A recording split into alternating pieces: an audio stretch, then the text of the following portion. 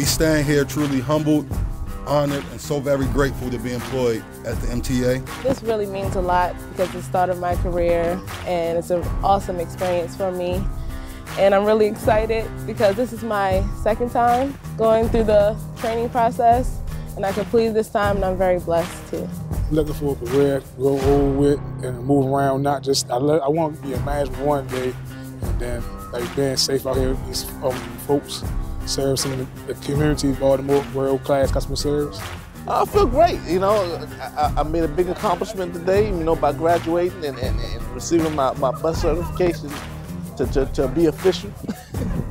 Mr. Webster, who's in attendance, he assured us that our methods of operations are correct, we could be successful here.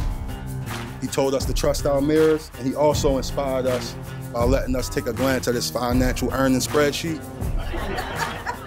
Had a lot of commas.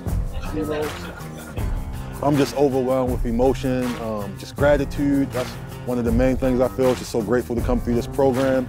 You know, I'm excited, I'm anxious for what the future holds, and I'm proud of myself and proud of my classmates, you know, because they really put in the work. I've seen them overcome obstacles. I'm just proud. I'm really proud of this moment.